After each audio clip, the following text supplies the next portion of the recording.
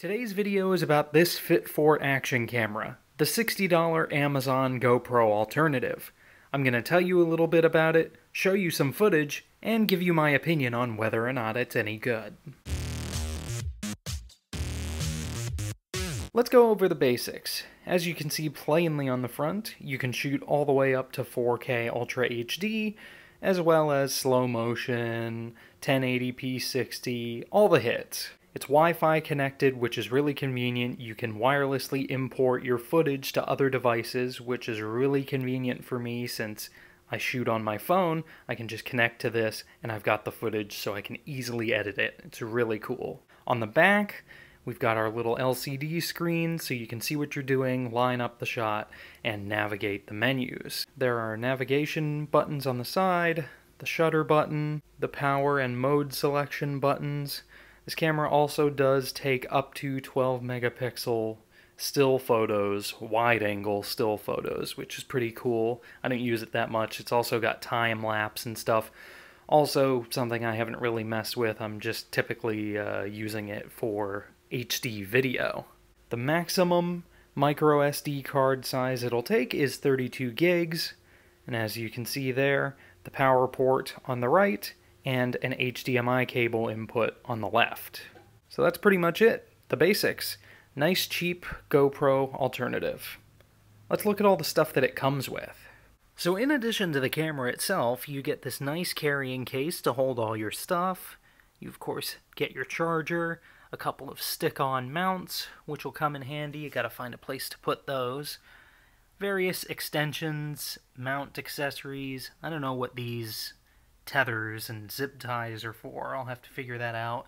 You get a head strap, a little clip-on mount for the head strap, a spare back door for the waterproof case, which works. I'll do a little demonstration of that.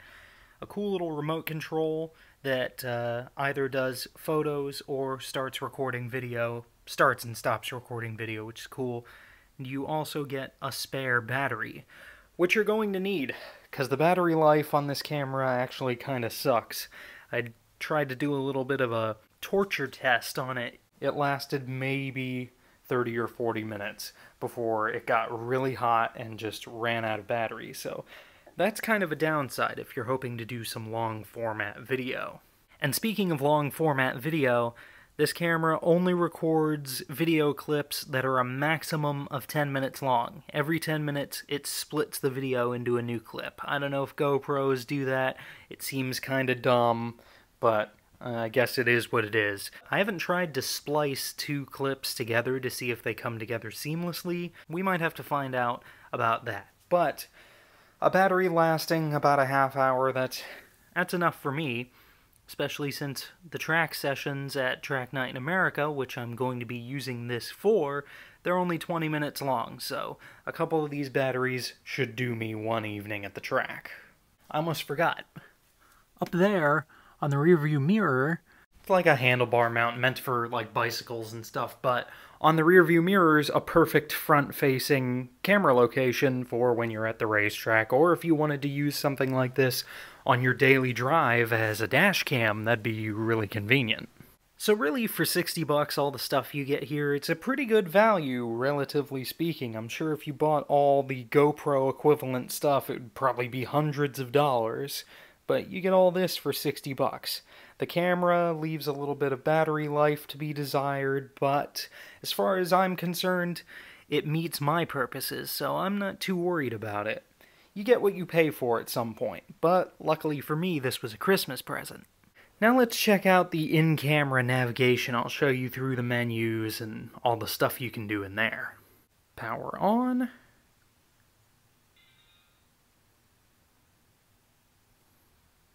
And there we go.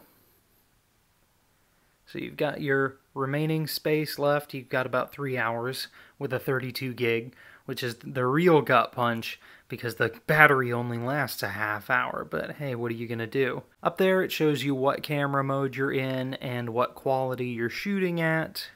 Your battery down there, I kind of wish it was a percentage. It's just a 3-tiered battery thing, so you're actually not quite sure when you're gonna run out of battery. So to open up the menu, up arrow, and it gives you these options. And then on the front, see how it says mode? You can go, that's playback for video, playback for photos, and then you hit it again, and it sends you to all the settings, which you use the shutter button in there. Now you can navigate with these buttons through here. You can choose your video resolution. You have to manually tell it to loop video. So what you have to do is you come in here, you select all the settings that you want, you go down, and you can turn off the annoying beeping if you really want to. So you go down, you select all your settings, then you go into format, and you format the camera, and it saves all of your settings. And then for some reason it shuts immediately back off. But yeah, if you don't format it like that with all the settings the way you want them, every time you turn on the camera, it'll record minute-long clips. It'll be 1 minute, new clip, 1 minute, new clip, and it took me a while to figure that out, because the camera doesn't really come with any instructions. You just kind of gotta navigate it and figure it out on your own, or look it up online, but what's the fun in that when you can figure it out on your own? Okay, so back to the menus. Video resolution, looping video, that's what turns it to 10-minute clips rather than minute-long clips. Your timestamp, you can set your exposure, your photo resolutions, which are like 12 megapixel, 8 megapixel, 6, and either 4 or 2. Burst photo, time lapse, continuous lapse. You can set your power frequency, 50 hertz, 60 hertz, or auto. You can set your language, date and time, sound indicators. You can flip it upside down depending on how you mounted it. There's a screensaver and power saver. It helps save battery a little bit. We already covered format.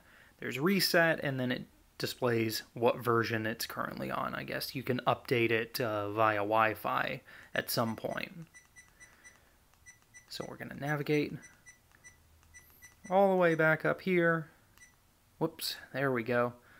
And then just select our way out, and we're back at the camera. So to connect to Wi-Fi, you just press the down button here. It'll pop up waiting for Wi-Fi connection. There's actually an app that you can download for your phone. You can transfer things to your phone, and you can actually, and I wish I had screen grab on the phone so I could show you, you can go through, you can control some things on the camera, you can change some settings, and you can actually manually switch between photo, video, you can manual shutter from your mobile device, and all that good stuff. It's, you know, it's a convenient way, and you can review clips when you're connected via Wi-Fi. So, it's a neat little tool to have built into the camera. I guess now we can cut to some footage, I suppose. In we go. Latch. And it's watertight. With these buttons, you kind of really got to press it to get it to go. Luckily, you can hear the beep if you keep the beep going. Alright, sink's full. In we go.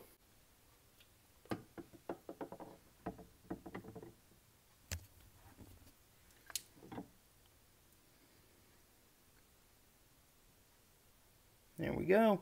No water getting in. It's all staying out. And out it comes, safe and sound. I guess the only thing that's left to show you is the action cam in action.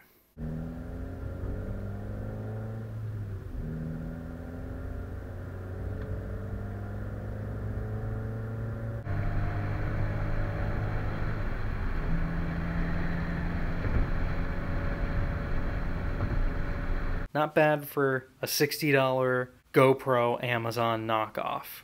Do I recommend it? Absolutely.